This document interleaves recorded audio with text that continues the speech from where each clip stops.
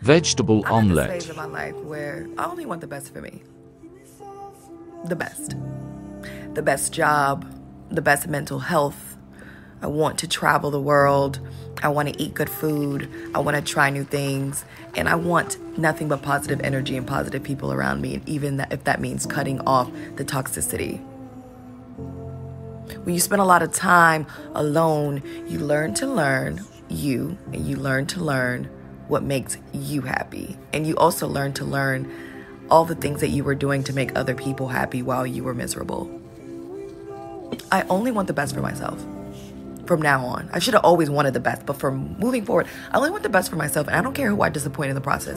I don't care if I make you mad because I'm now putting myself first. That's it.